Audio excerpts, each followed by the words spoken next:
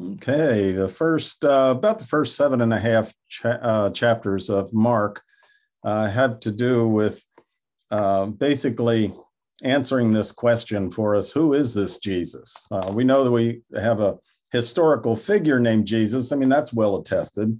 Any historian who knows anything knows that there was a man named Jesus who lived in what the Romans called Palestine about 2,000 years ago. But who is he? And Mark addresses that, or he pulls together some stories from the life of Jesus to address that in this section. Oops. Okay. Go away. Go away. Just a second.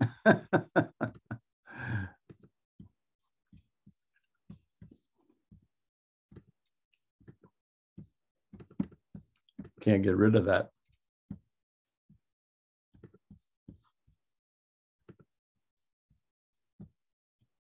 Start over here. Sorry about that. That's what in football, they call that a false start. So who is this Jesus? Well, here in the latter part of chapter 6, beginning in the middle of verse 6 and running through the end of the chapter, the answer is that he is God in human flesh. Jesus is God incarnate. And we're going to see, as we work our way through the rest of chapter 6, 5 ways in which Jesus is exactly like the God of Abraham, Isaac, and Jacob, the God of Israel, Yahweh, the God who revealed himself to Moses through the burning bush. We usually think of the Gospel of John as being the gospel that really underscores the deity of Christ. And maybe you've run into these folks who say, and actually they're pretty common in some academic circles, but there are people who say that the early Christians didn't really believe that Jesus was God, but the Gospel of John, came along years later, and through John's writing and then through Paul's preaching, the church came to proclaim Jesus as God. But these folks claim that it's not in the other Gospels. Well, that's not true. It is very much in all 4 Gospels. In fact, it's in every book of the New Testament, if you look carefully. And right here in the Gospel of Mark, which is the oldest of the 4 Gospels, we see that Jesus is, in fact, God in human flesh. So 5 ways that Jesus is exactly like God. If you want to know what God is like, look at Jesus. There is no difference. They are separate persons, but there's no difference in personality between them. First of all, we see that one of the things that God does, we see it throughout the Old Testament, and Jesus continues to do, is to partner with us. I always kind of wonder why God does that. I mean, we see it all through the Bible. God creates this beautiful creation, and then he commissions Adam and Eve to spread that beauty and that love throughout the rest of creation. Then he calls Abraham and focuses on him, reveals himself to him, raises up his descendants, tells them to spread this beauty and love of God throughout the world. He keeps doing these things through human beings, when it seems to me that God could do it much more efficiently and much better if he just did it himself. But he doesn't. He chooses to have us partner with him. So picking up the story in chapter 6, verse 6, the middle of the verse, then Jesus went about among the villages teaching. He called the 12 and began to send them out 2 by 2 and gave them authority over the unclean spirits. He ordered them to take nothing for their journey except a staff, no bread, no bag, no money in their belts, but to wear sandals and not to put on 2 tunics. He said to them, wherever you enter a house, Stay there until you leave the place. If any place will not welcome you and they refuse to hear you as you leave, shake off the dust that is on your feet as a testimony against them." So they went out and proclaimed that all should repent. They cast out many demons and anointed with oil many who were sick, and they cured them. So, a couple of things to take note of in that passage that I just read. First of all, Jesus gives them some instructions about what to take. And basically, the principle there is take only the bare minimum. It kind of reminds us of the Exodus story, doesn't it? Where God told the children of Israel, to pack up and be ready and have your sandals on and your staff in your hand and be ready to go. Don't be bogged down. And that's a principle that still applies to us today, because the accumulation of stuff can really nail you down. And God wants us to be ready to go anywhere if he were to send us. We should always, I think, be in a place where we're ready to go at a moment's notice anywhere that God wants us to go. So he tells them to travel light, essentially. Secondly, he tells them what to say. He sends them forth to expand his work. And their message is repent, which means change the way you're thinking. The kingdom of God is here. The kingdom of God is now. The kingdom of God is not pie in the sky by and by. Change the way you're thinking. That's what the word repentance means. It does not just mean to feel bad because you did things that are wrong. When we do something wrong, God has designed us to feel bad about that so that we'll bring it to him for cleansing and forgiveness, and so that reconciliation can take place. But the word repentance simply means to change your mind. So the message is change the way you're thinking about what? About the kingdom of God, about what God is like and what God is doing. This is a whole new way of doing life. This is a way of loving your enemies. This is a way of forgiving those who transgress against you. This is a way of grace and unmerited favor. This is a whole new way of living. The world doesn't live this way. Politicians don't get elected to office living this way. Kings and kingdoms don't direct their countries this way. This is a whole new way of living. It's the way of love. It's not the way of power or control or manipulation. So he tells them what to bring and what to say, and then he tells them how to act. And again, boiling it down to the principle, he's basically saying, be grateful. When people welcome you into their homes, be a grateful guest. And don't do anything for personal gain or for notoriety. That's not why you're there. This is not about you. This is about the kingdom of God. And then we have that phrase that is so often quoted and so often misapplied. If they don't receive you, shake the dust off your feet, and as a testimony against them. Remember that we have no right to condemn anyone. That's God's business. That's not our business. We don't know the ins and the outs. We don't know the motives. We don't know the circumstances. We don't know all the background and the genetics and all the other factors that go into making people act the way that they act. So we have no right to judge.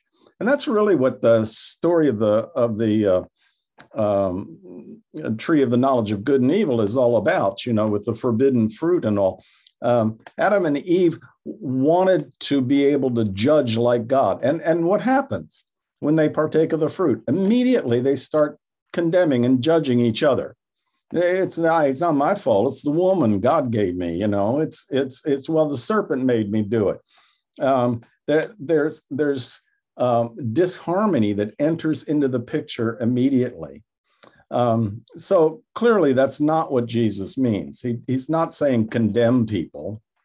And also we should never give up on anyone.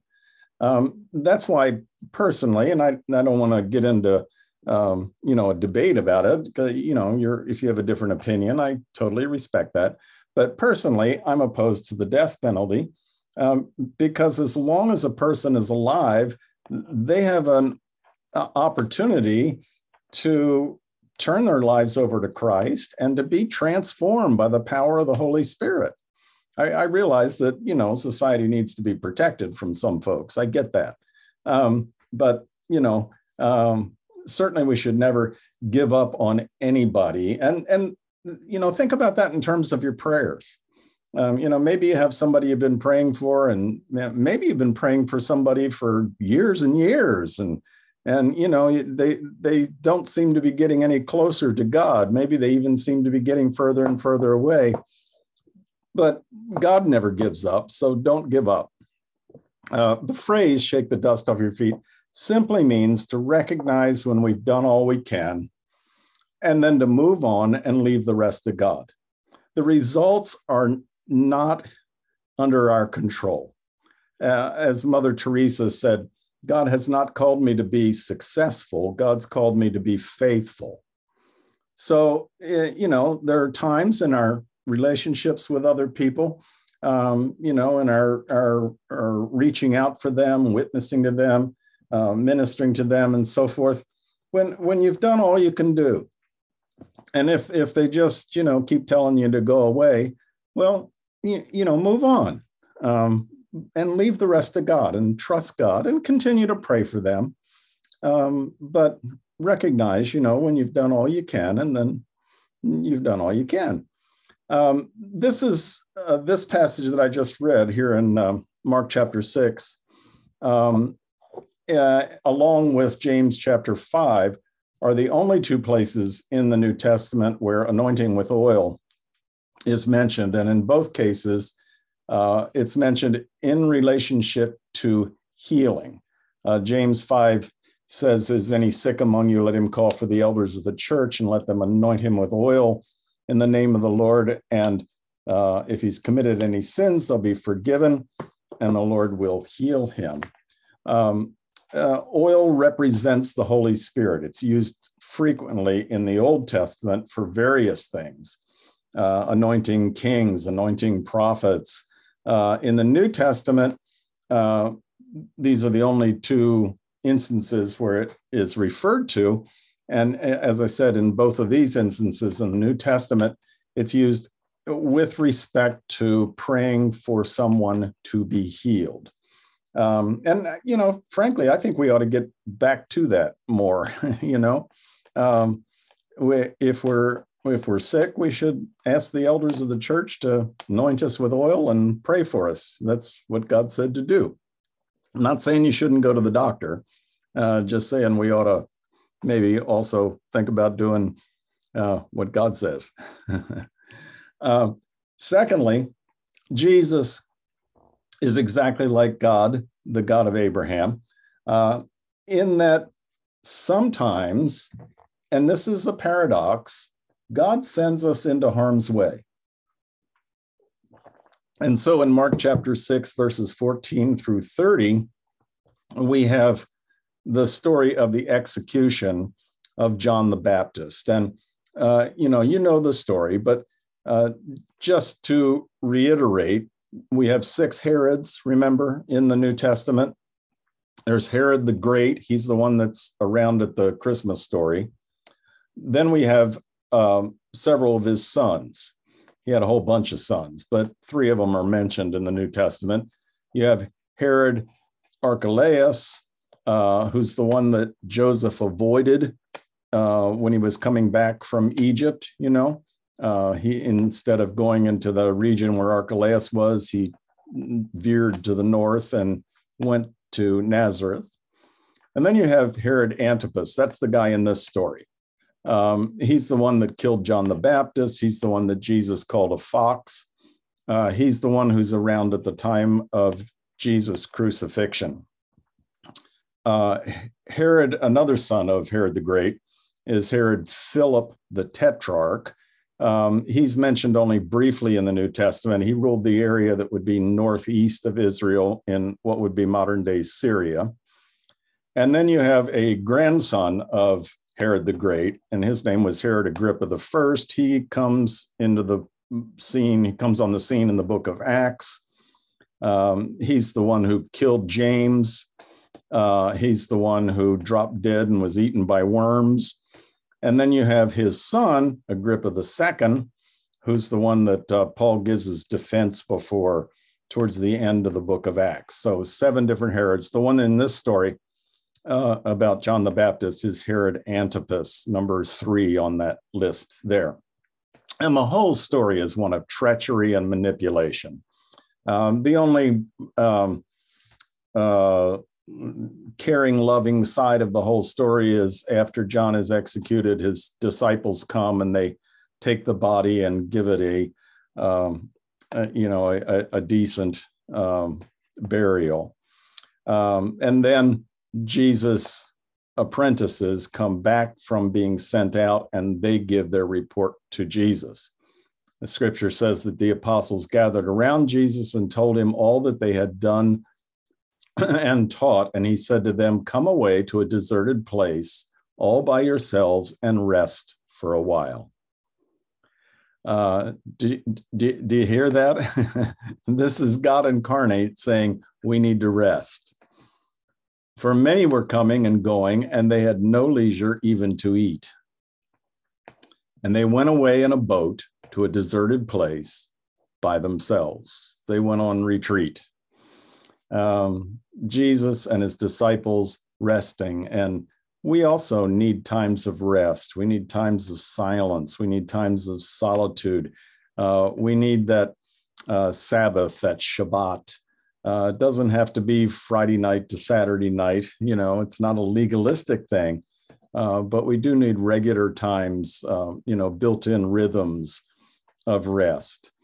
And yet, even though Jesus is resting, there's no sign of irritation when the crowd hunts him down and interrupts the rest, which brings us to the next section in which we see Jesus acting exactly like God in that he cares for and protects us.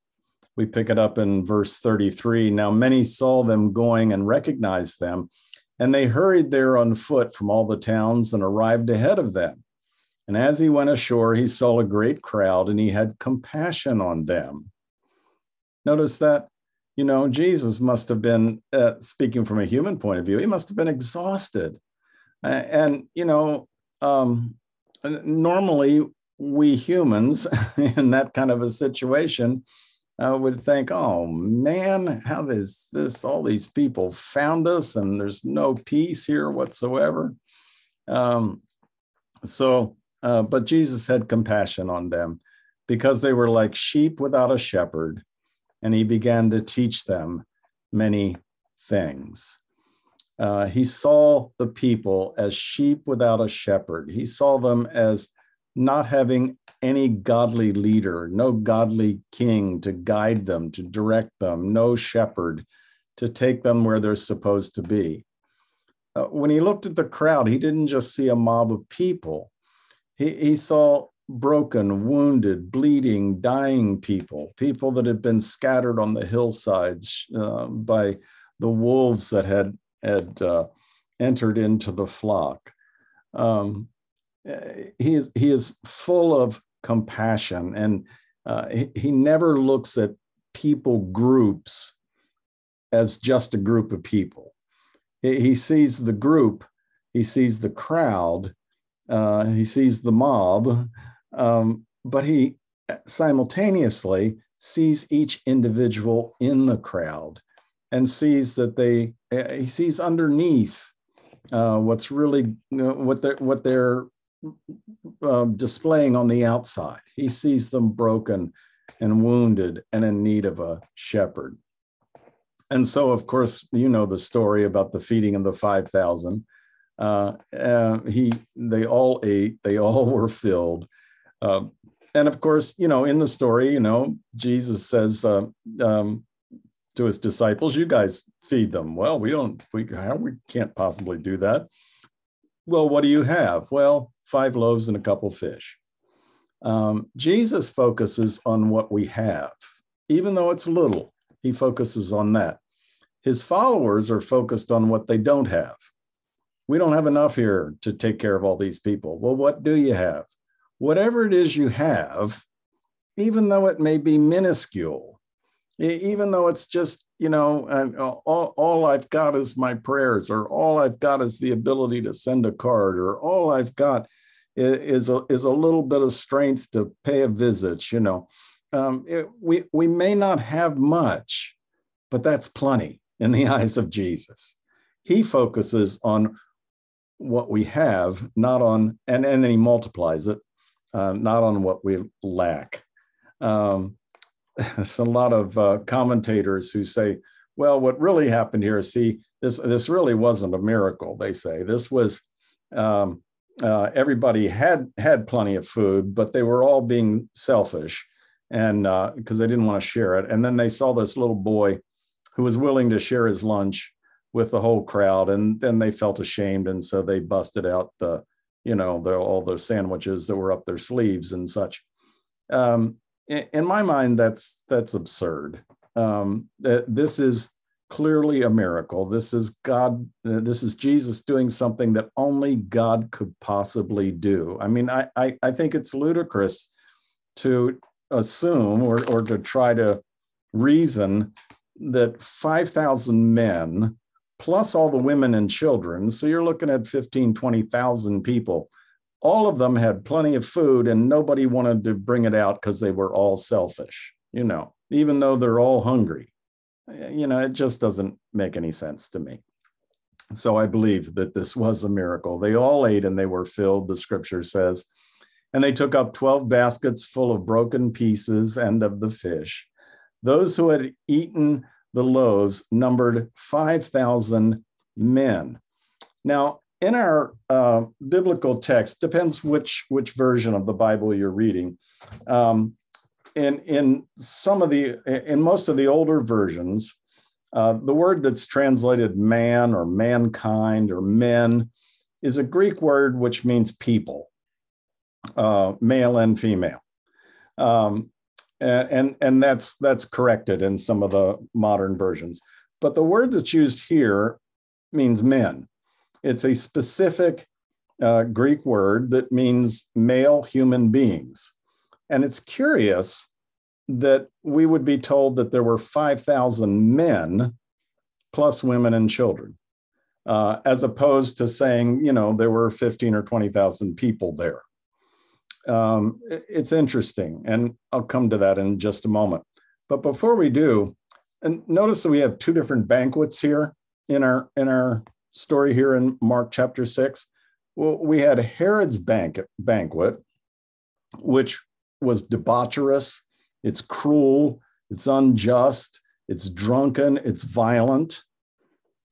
And now we have Jesus' banquet, breaking of the bread and the fish, and feeding 15, 20,000 people, full of care, full of compassion, full of other-centeredness. What a contrast between Jesus and Herod. And of course, this banquet, this feeding of the 5,000, it brings to mind some of the other banquets that Jesus is putting on. He feeds 4,000 with some on another occasion. The Last Supper with his disciples. Take this bread, each of you, and eat it. This is my body broken for you. Drink from this cup, each of you. This is my blood shed for you. The love, the compassion, the care. And of course, the future reminds me of the future feast, the marriage supper of the Lamb that Revelation talks about, when we'll all be a part of this glorious celebratory feast put on in Jesus' honor. Glory. The fourth thing that we see about Jesus, the fourth way that he is exactly like God the Father, in this section of Mark's gospel is that he's beyond our comprehension. He continues to do things that only God can do. But before we get to the walking on the water, notice in chapter 6, verse 45, it says immediately, now this is right at the end of the feeding of the 5,000, immediately he made his disciples get into the boat and go on ahead to the other side to Bethsaida while he dismissed the crowd. After saying farewell to them, he went up on the mountain to pray.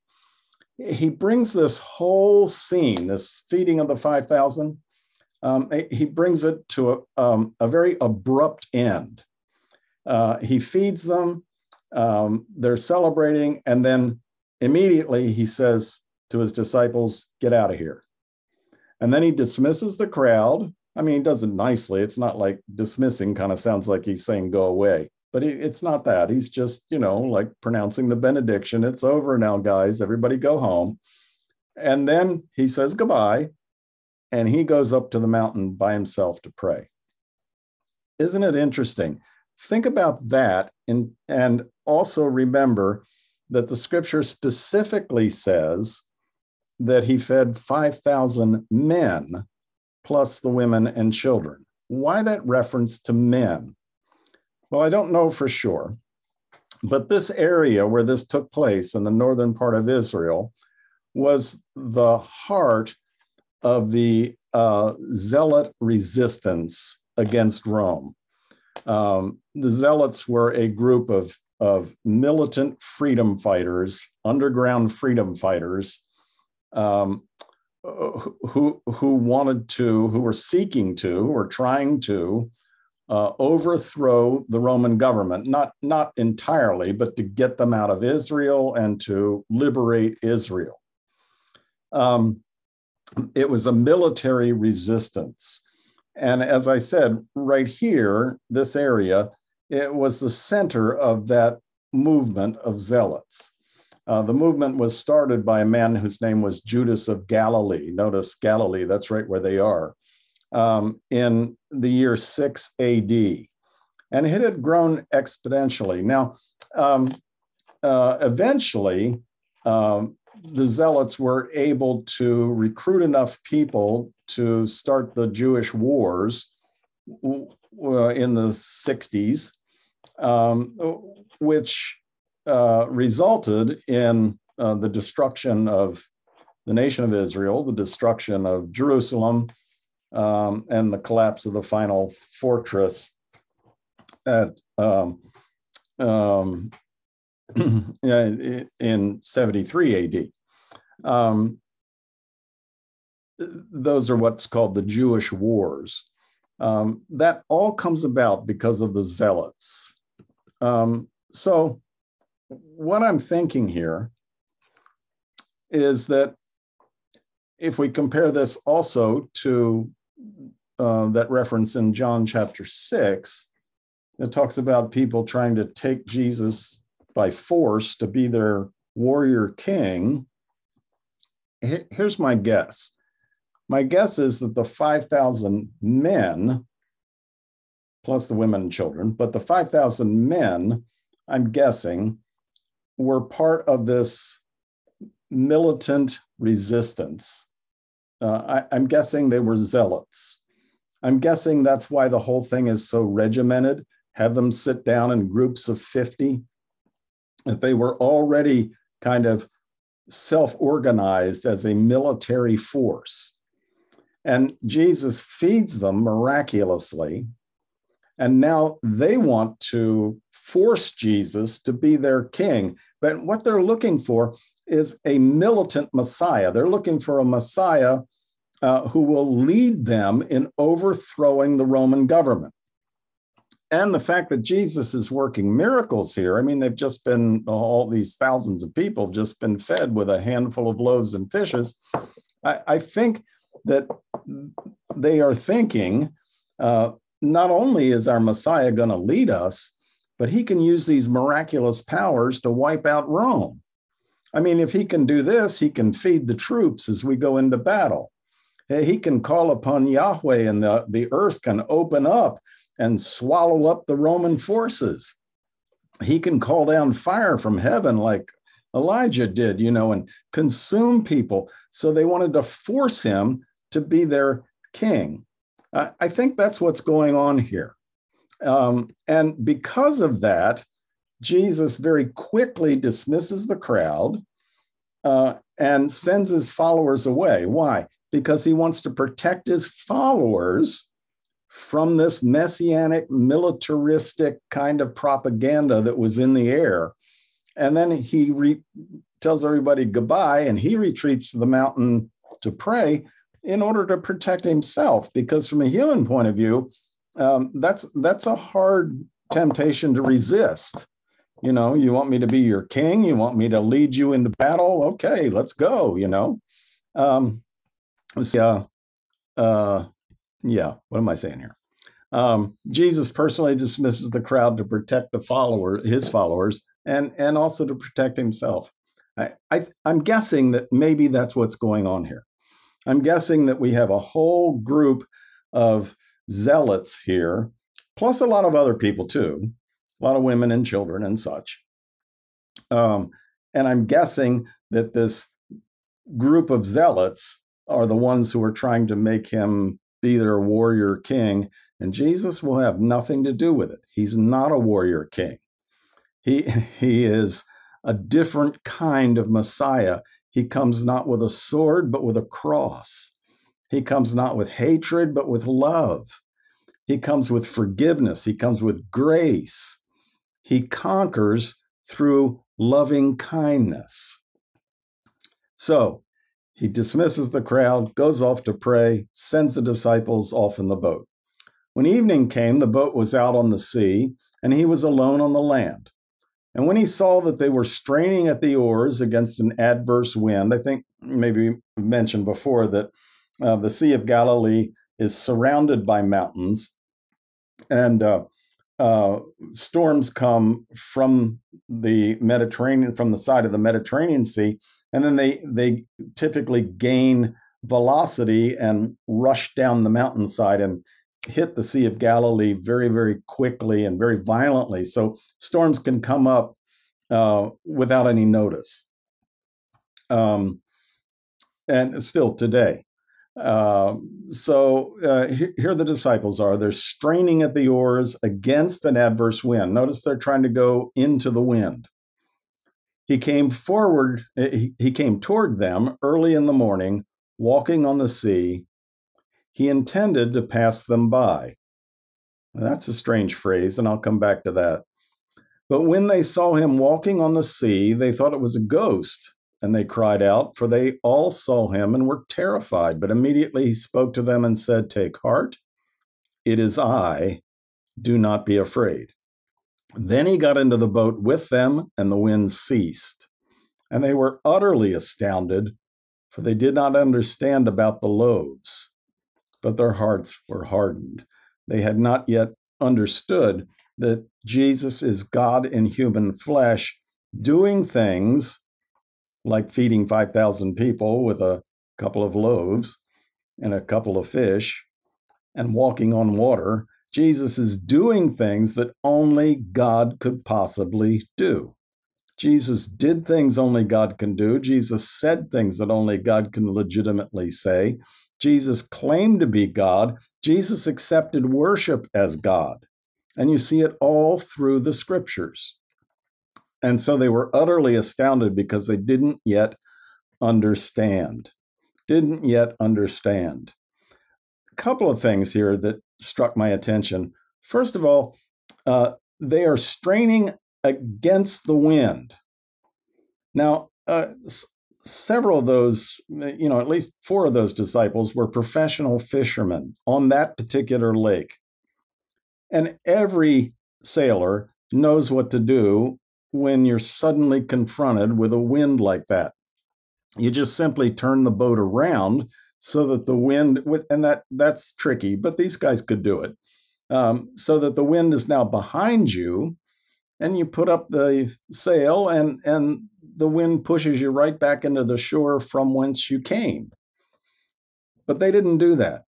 They're trying to go against the wind. Why? And I love this about these guys. They were determined to go where Jesus told them to go. Jesus said, go that way, and they were going to go that way, or they were going to die trying to go that way. They were not going to turn around and go back and say, oh, I'm sorry, it got too tough. We couldn't do it. They were determined to go where Jesus commanded them to go. And then they see this, what they think is a ghost, and naturally they're very freaked out. And Jesus says, it is I. That phrase, if you put it into Hebrew, is exactly the same phrase that's used in Exodus chapter 3 when Moses asked God, who was speaking to him from the burning bush, what shall I tell the people your name is? And God says, I am. It is I is equivalent to I am. Jesus is using the name of God, by which God revealed himself to Moses from the burning bush. Jesus is saying, I am the God of Abraham, Isaac, Jacob. I'm the God of Israel. I'm the God of Moses. I'm the God that was in the burning bush. I'm the God that split the Dead Sea. I'm the God that led the children of Israel, your ancestors, safely through the wilderness and into the promised land. I am. I am that I am, Yahweh. Jesus, doing things only God can do, saying things only God can legitimately say. Things like, I'm the way, the truth, and the life. No one comes to the Father but by me. Before Abraham was, I am. Things like that. Claiming to be God, accepting worship as God. Remember when after the resurrection, Thomas falls at his feet and says, my Lord and my God. Jesus doesn't say, hey, no, get up. I'm not God. You know, he doesn't do that. He accepts that worship. And of course, after his death, he rises from the dead. We have so much proof that Jesus is God in human flesh. Now let's come back to that verse, that strange verse in chapter 6, verse 48, where it says that Jesus intended to pass them by. It reminds me of the story in Exodus 33, where Moses is on the side of Mount Horeb, which is also called Mount Sinai. And, he says there was a tornado came by, but God wasn't in the wind, and a massive fire came by and God wasn't in that, and so forth. And then God spoke in a still small voice. And Moses, as he's communicating with God, he says, show me your glory. I want to see your goodness. I want to see your form. And God says, hey, you can't do that and live. Sorry about that. But I will pass you by. And you can see literally the afterglow. So it reminds me of that story. It even more reminds me of what Job says in chapter 9. And I printed here verses 10 and 11, where Job is answering his so-called friends, and referring to Yahweh, he says, Yahweh, God, does great things beyond understanding and marvelous things without number. Look, he passes by me, and I do not see him. He moves on, but I do not perceive him. When you put those references in the Old Testament together, I think what they are saying is that, and I know what Job is saying in context, is that God is so entirely other. So God can do things that far surpass our ability to even comprehend. This God is an incomprehensible God. This God is not just, a human being with a lot of power, like a Superman, No, this is a God that is wholly other, that is entirely separate from his creation. And Job even refers to God treading on the waves. which, fits right in with this story. And he passes by in order to reveal himself, just as God passed by Moses to reveal his glory to Moses. So when it says that Jesus intended to pass them by, it sounds like, and I guess from what I understand, it's a hard passage to translate. But it sounds like Jesus was planning on just walking on by and meeting him on the other side without saying anything. But I think in context, what he's really saying, or what's really happening, is that he is coming, treading on the waves, intending to show them in a deeper, fuller, richer way than they've ever seen before who he is. God incarnate, Yahweh in human flesh, the God of Abraham, Isaac, Jacob. This is the true and the living God revealing himself to his disciples.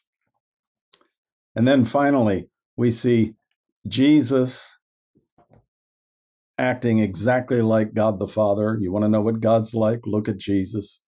Both of them focus on those in need. And that's the way the chapter comes to a conclusion. When they had crossed over, they came to the land of Gennesaret and moored the boat. And when they got out of the boat, people at once recognized him and rushed about that whole region and began to bring the sick on mats to wherever they heard he was. And wherever he went, into villages and cities and farms, they laid the sick in the marketplaces and begged him that they might touch even the fringe of his cloak. And all who touched it were healed. Oh, Father, I thank you so much that you are a God of love, that you are a God of compassion, that you are a God of grace, that you look upon us not with condemnation, not with criticism, not with judgment, but with loving kindness and mercy. You see our struggles and our weaknesses, those times of sadness, those times of confusion, those times of difficulty. You see us as sheep in need of a shepherd. Oh, Father, thank you for being our shepherd. The Lord is our shepherd, and therefore we shall not want. Lord, we're so grateful to you. We give you thanks. In Jesus' name, amen. As we go into discussion groups, if you're able to stay with us, I know a couple of you have to go, and we love you, and we'll see you next time. But if you can stay with us, we break up into a couple of discussion groups, and just some things to get you started in talking with each other. Can you think of some historical examples of messianic militarism, when people were looking for a militaristic Messiah figure? When they were in history, this has happened more than once. So that might be something you can explore. I know David loves history, so might want to jump into that one. And another question, thinking about John the Baptist especially, but why is it that God would put his beloved children in harm's way? And Jesus really did that when he sent his disciples out 2 by 2. I mean, on this trip that we studied about today, they didn't seem to have any trouble, but eventually they all did, historically. So why is that, do you think? So those are some things that you can think about and talk about with others.